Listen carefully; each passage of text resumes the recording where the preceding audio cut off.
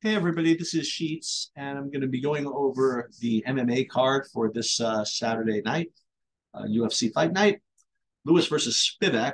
And the first thing to note, well, two things. One is that the DraftKings experiment with a late swap is over. We're going back to no late swapping at all.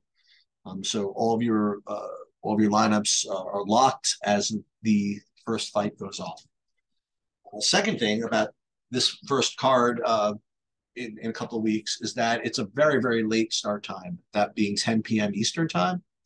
Just keep that in mind. If you want to sweat, you're in for I won't say a long night. It's not going to be particularly long. It's just going to be a late night. They do that because there's quite a number of Asian fighters that are coming to Las Vegas for this card, and so they want to make it so that that their fans from Asia, it's easier for them to watch, and that's great. I mean, it's good for for the business and all that stuff. It's not exactly the most convenient for someone from the East Coast as far as watching this stuff goes, but that's just the way it goes. Um, One second. Hello. Good. How are you? So you. Sorry, I had to take that. Get up to a pretty awful start with this video, but okay, we'll pick up the pace. Um, so it is a late start, which is fine. It's only 12 fights. So what that means is a couple of things. If you only have 12 fights, it's much less important, all else being equal, to get enormous scores. You know, these the need to have a 105-point score out of your winner just goes up dramatically with each, subsequent fight that gets carded, because just that many more combinations of fighters that can put that 105, 110 points up there.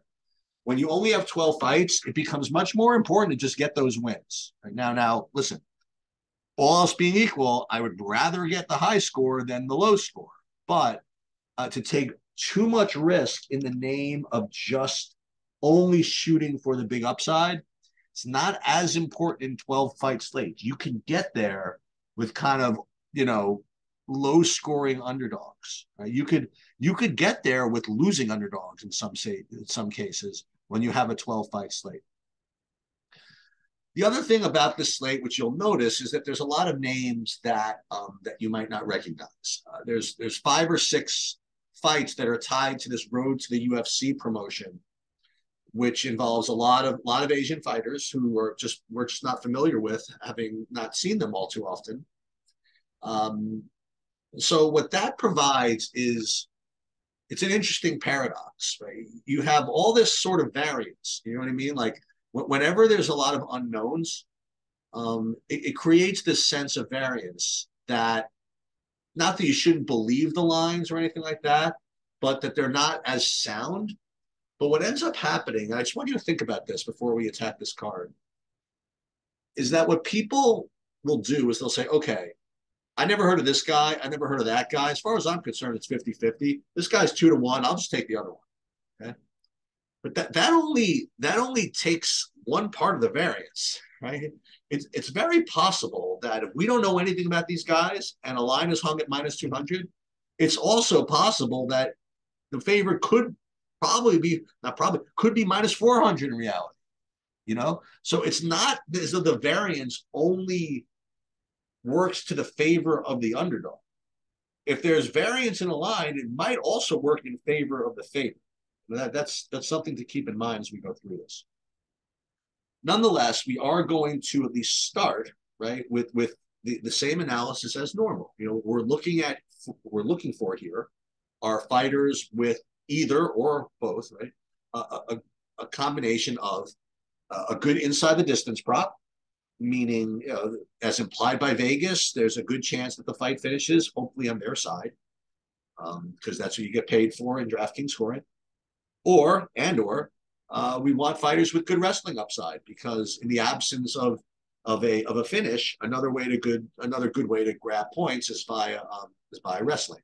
And another way to grab points, which was in full display, and the last card that we had was just pure volume. Now this doesn't happen all too often, but in the last UFC card, the two top scoring fighters had no takedowns and not a finish. Very, very rare, but it happens. You get a real high paced fight with a lot of significant strikes, that can add up as well. And we're going to get to a fight that deals with that a little bit later. Um, so again, we are going to presume for the purposes of this discussion, these lines are somewhat accurate, and we're looking for the same things we always look for. Now, again, when we do the betting video, it's going to be a little bit different, but we'll get to that tomorrow. So we're going to start like kind of right here with this Tiara Aguiar fight. And before we do, I would like to say that what makes this card difficult is that there are only a couple of underdogs that really kind of stand out as I think as guys that you or gals you want to play, and it stands up so much that I think that they're going to be really popular. So it becomes a very, very difficult DFS slate to kind of navigate. But we'll get to that. So right off the bat, you have Tiara. He's a minus 1,200 favorite. So what we're expecting to see is probably about a $9,600 price tag from him. And let's take a look at that. So yeah, so right off the bat is 9,600. So again, what we're looking for in a vacuum here, if you have a $9,600 fighter, is you need several things to happen. Okay, it's not enough to just say I have better than even money to finish. What you really need is about even money to finish in the first round, or probably both, or finishing upside along with takedown ground and pound upside. In other words, you need to have a combination of finishing upside as well as takedown grappling upside. I mean, in a perfect world, if you're 9,600, you better finish them in the first minute or get at least one takedown, maybe more, en route to a late first round or second round finish. Once you get into the third round finishes, then you need like at least one takedown per round. You need like 4 takedowns. It's not easy to get there at 9,600. Let's just put it that way. But let's just take a look. First of all, his inside the distance prop in and of itself is it's fine. You have Tiara winning inside the distance is minus about 140, which is great. Okay, you don't get that all too often, and that's terrific. The other thing about him, which is good, is that he does have grappling upside. Not so much the takedown and control themselves, but the submissions. Although, I mean, he does have good takedowns as well, but it's not the same type of takedown plus ground and pound guy that we usually want in these $9,600 fighters. In addition to that, Aguiar does have some wrestling. His opponent. Now, I'm not saying we're going to play him because I don't think we are, but there are variations where Aguiar, at the very least, makes life a little bit difficult on Tiara on way to a victory. So my point is that Tiara, relative to his price, is okay. It's not a lock. You know what I mean? It's okay. His round 1 prop is not great. Tiara win round 1. I mean, it's fine. Like, he's probably up plus after the vig, plus like 130 or so to win in round 1. I guess that's okay. Okay, let me go back. I'll say it's okay to good as a play, Tiara. Not a lock, but I think he's okay to good. Okay, moving on. Jun Young Park versus Dennis Timulian. This is one of those underdogs I think is going to be pretty popular, and we'll get to why in a second. First of all, as far as, and we're always double checking to make sure that the lines are accurate relative to the salaries. So Jun Young Park, he's minus 200. So I presume he's probably 9K versus 7,200. I think that's probably what this is going to be. Let's take a look. No, actually, wow. Park is only 8,500. This is really bizarre. I didn't even notice this. I thought that Tululium is getting all kinds of love here, but I'll tell you, Park at basically a minus 200, even with the VIG at that price. I think that's legitimate. Boy, that is legitimate line value. Um, so I think this is actually pretty strong just on line value alone. But we'll get to the inside the distance prop now though. So what you're looking for in 8,500 is really not that much. You're looking for maybe plus 200 inside the distance, something like that. Let's take a look. Park inside the distance is it's not bad. It's like plus 220 or so. And when you factor in also the fact that he has some takedowns to his credit, I mean, his last fight he took down and submitted Joseph Holmes. I mean, Park is a pretty good play here.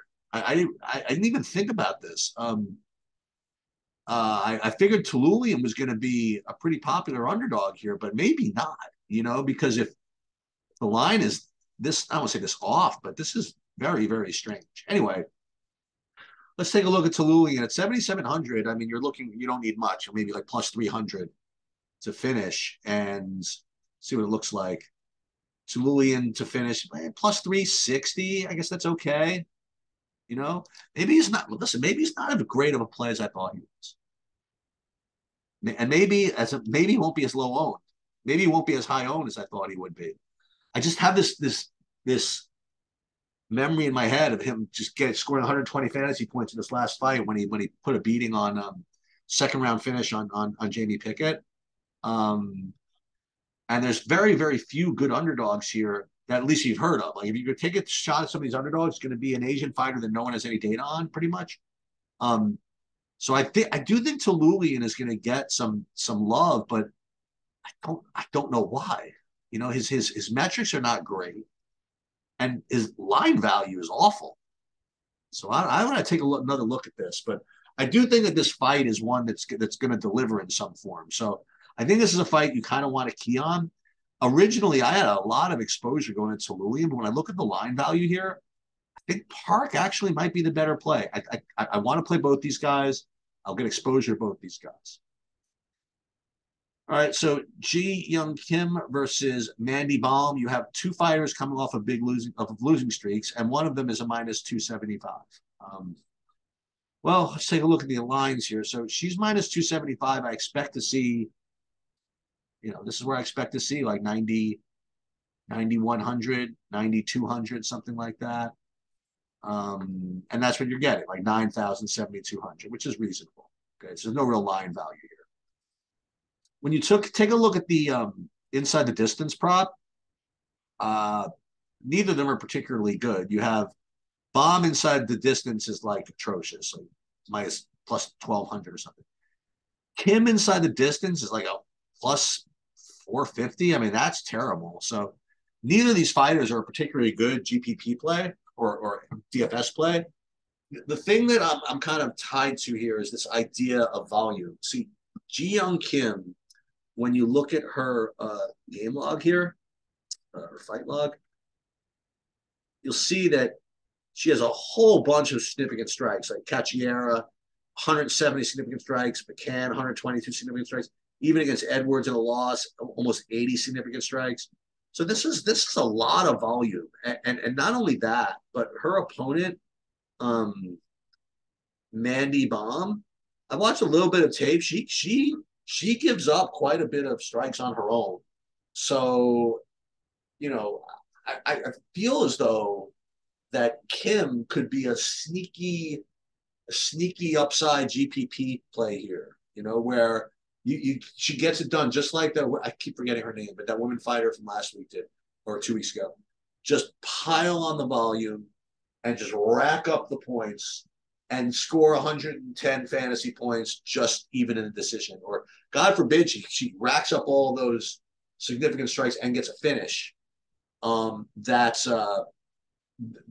could do it. The Mandy Baum underdog play, see, under normal cards, I would say you just don't do it because the inside the distance prop is so poor. But unfortunately, there's so few good underdogs here on a card like this, if she wins, let's say she just wins some decision, and she could. I mean, Kim's lost 5 in a row, right? And Mandy Baum did have some promise before her last 2 fights, which weren't that bad. Um, if she could eke out even a 55-point decision here, I mean, on a card like this, it's probably going to be, I don't say probably, but it's got a shot to be enough. So I wouldn't, on a 15 fight card, I could X her out. On a 12 fight card, I think you have to use her in MMA. And that's just my opinion. Okay, moving on. Next, we have Young Sung Park versus Sung Choi.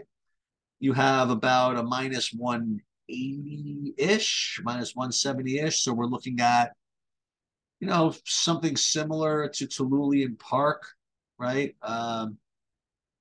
Actually, I expect Park to be a little cheaper, but I expect him to be about 8,700 or something like that. We'll take a look at it, and it's about, whoa, here's another one. Park is 8,400.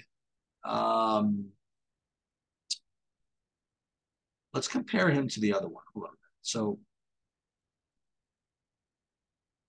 Jung Park is 85 and H Park is 84. Yeah, I guess that's about reasonable. I think he's pretty cheap though. I think he should be more expensive. I think you've got some line value here with this one as well. I mean, you have a Park combination here of two bits of line value. And the other thing about the Park play is that you look at the inside the distance prop, and it's actually not that bad. You have Park inside the distance is maybe it is that bad. Plus 320. And he doesn't really have the takedowns. I mean, it's a play based on line value. It's just not the greatest inside the distance prop or style prop here. Choi, his inside the distance prop. Now again, this was funny. This was like a bad line that I looked at earlier. I don't know what this is, but he's like a plus 800 inside the distance. It's just poor. But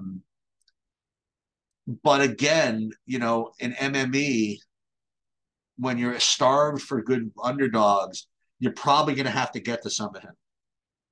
Okay. So not a priority, but I would definitely include him in my pool. Okay, so Nakamura versus Kazama, you have 9,300, 6,900. So I would expect, minus 250-ish, something like that, at least. And I think that's what we're getting. Yeah, he's minus 400. Not only is he minus 400, but he's got some good style points here. We're going to get to that in a second. So first of all, is inside the distance prop, you have Nakamura win by KO is basically pick 'em. Wow, that's kind of crazy.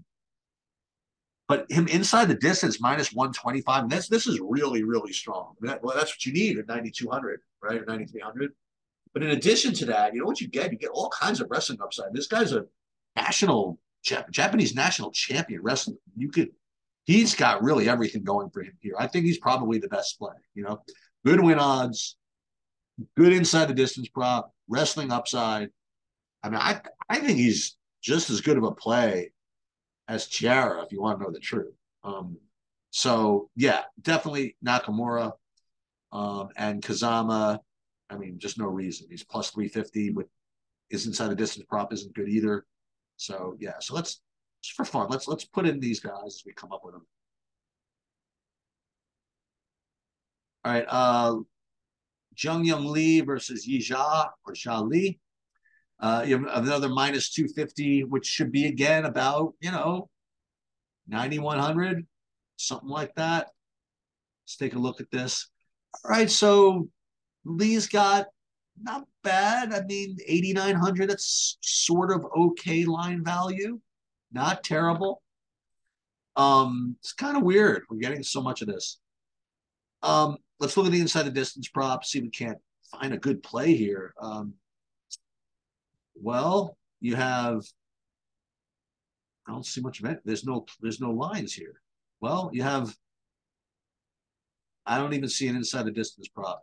So what can I tell you? Well, Jia inside the distance is plus 375. maybe even that's not that bad. Ja inside this plus 375 at nah, it's 7,300. I mean, you're just gonna have to use it though in MME, so it's actually not bad. Okay.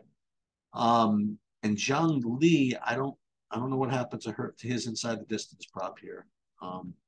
But needless to say, he's in play as well as a decent 89. Okay. Jeka Jari versus Jubli. It's basically a pick 'em. Jubli maybe a slight favorite, and the price kind of reflects that. 8,200, 8K, so no edge there.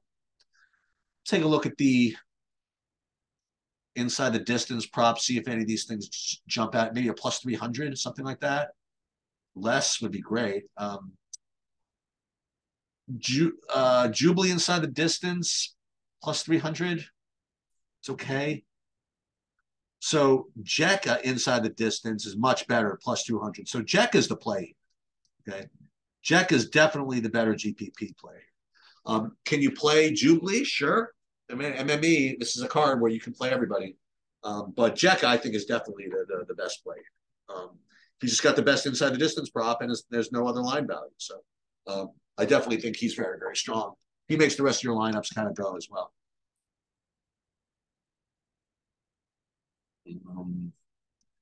Adam Fugit versus Yusako Kinoshita, sorry.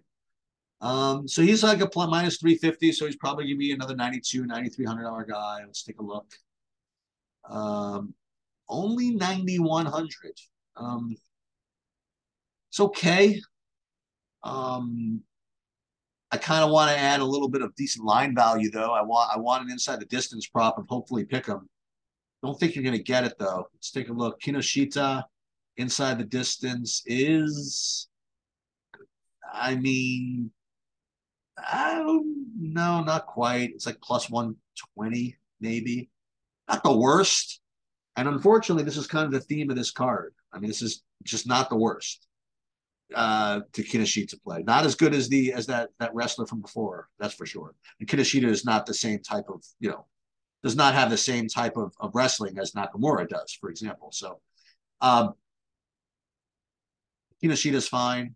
As far as Fugit goes, we need an inside the distance prop of at least 350, maybe. Take a look. Fugit inside the distance, he's like plus 600. Just can't play him. Okay, moving on. Dooho Choi versus Kyle Nelson. I don't want to get into the narrative of this fight, but you'll see that, that Dooho Choi has not fought in years, and that's because he was in the Korean Army. You could put whatever narrative you want on that. Nonetheless, he is a minus 190 favorite. With the VIG plus minus 175. So I'm expecting him to be about 8,800 or so.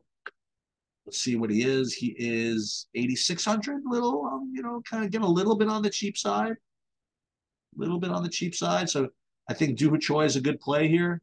On line value, not a great play, but an okay play. Let's take a look at the inside the distance prop, though. I'd like, again, at that price to see like a 200. I think we might get it. Let's see. Where are we? Oh my God, where are the Dooho Choi lines? Nelson. Everything is Nelson. That's what we're saying here. We can't find anything for Dooho Choi. I'm sorry, but kind of strange. But let's see, Nelson. Let's take a look overall the inside the distance prop. How about that? Well, Nelson himself is plus 300. I mean, that's not the worst thing in the world, at that price. Boy, do I really have to play some of this? I mean, plus 300 at what's this price again? Plus 300 at 76. It's fair. Probably will have to get to some of him. But Choi is probably the side here. Boy, I wish I could have a lot more of a stand here. Well, I'll give you some stands as we get there, I suppose, we review, but just everything's like really, really close on this card, guys. I have to say. Uh, Listen, I like the Jekka play. That's for sure. Aside from that, I mean, listen, I like Nakamura if I can get to him. Um, I don't know where I am at in this park play anymore. I was going to be on Tallulah, and now I think I like the park side. So if you start with something like this, and we'll get to the main in a minute, I guess that's something you could do. Okay, moving on. Tybura versus Ivanov. Ivanov? Ivanov. So with Tybura at minus at 8,300, Ivanov 7,900, I'm expecting to see, about a minus 140 for Tybura. And that's what we're getting. So there's no line value. And as far as an inside the distance prop, it's interesting, for a heavyweight fight, like neither fighter has an inside the distance prop worth betting, you know. Tybura is a little bit better at plus 350, but even that's like really poor for this price.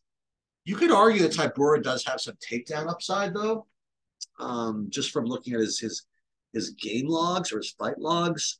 Not his last fight. His last fight was actually quite amazing. He was a big underdog to Romanov, and he got taken down and was like he was getting crapped on. Like I thought the fight was over. He gave up a 10-8 round in the first round and just totally fought back and won decision. Just kind of amazing if you think about it. I do like his side. We'll talk about this more when we probably the betting side of this, but I just find he's just supposed to play these heavyweights, especially on a card that kind of stinks with respect to upside. I'll take a shot with I think with Tybura to be overweight on him here. All right. Few more. We have Da Un Young versus Devin Clark. Minus 240 or so, minus 220. So we expect to see him very similar to Jung Lee, sort of similar to maybe a little bit more expensive than Jun Young Park. And that's what we're getting, by 8,700. Okay. Totally fair, totally decent line value. Well, the absence of line value, totally fair line. So we're looking at the inside the distance prop here. So we have Young by TKO is very strong. As a matter of fact, we have Young inside the distance at basically a pick'em, which at that price is very good. Okay, so this is a very, very strong play. So Da Un Young is a very, very strong play. And you have Clark, was a very poor play, plus 500 inside the distance, not a lot of takedown upside either. So Da Un Young is very, very strong. So that's another. Okay, so we're getting some plays here. So Park, Young, Nakamura, or Park Tullian, either one. Nakamura, Jaka. You want to play Tiara? Go ahead. I mean, it's going to be tough to do. But where's Tiara? Tyra, sorry. You can't play all this, obviously. All right, so we're getting there. Then you get to the main event, and unfortunately or fortunately, I mean, if you play this card, you're going to have to be up at 3 in the morning because you're probably going to have to play this fight. First of all, the Derek Lewis side is just something you're just going to have to do. I mean, yeah. You have Spivak 8,800, Derek Lewis 7,400. Normally, with a $7,400 fighter, you need like plus 400 inside the distance, and with Derek Lewis here, you're getting Lewis inside the distance plus 280, something like that. Pretty much all of his wins are going to be inside the distance at 7,700, or is that what I said? Or even less? At 7,400, you're just going to want that. So he's a very, very strong underdog that you just kind of have to play, even though he's going to lose like 67% of the time. It's just the way it goes. And on the other side, you have Spivak, who has pretty much everything that you want. You have takedown upside. You have, let's look at the inside the distance prop here. You have, let's take a look at him. I presume he's probably even money to finish, right? Let's see. Spivak by inside the distance. I mean, he's even more likely. He's like a minus 130 to finish plus takedown upside. I mean, let's call it what it is. I mean, he's the best play on the slate, right? I mean, he's got the best inside the distance prop and not the most expensive price. How is he not the best play on the slate? So you're gonna have to have 100% of this fight. I think. I know it's hard because it's going to be really, really popular, but I don't know how you avoid it. I mean, these are the two clearly the best plays in each of their price ranges. Um, if one of them doesn't get there, the other one will. I think. How does Derek Lewis win and not get there? How does Spivak win and not get there? I mean, I guess the only way Spivak wins doesn't get there is if something like a third round. He's not winning a decision. There's not going to be a decision in this fight. Matter of fact, why don't we just bet the fight doesn't go? Well, we'll get there when we do bet it. But I don't see the winner of this fight now avoiding the optimal. I think they just have to be there. So especially on a 12 fight slate. So unfortunately, this is going to be an interesting card to try to get different here because you have to play. I think you just have to play this. So with this build, which we had, I mean, and you're going to end up with a whole bunch of Derek Lewis. I really think you will. And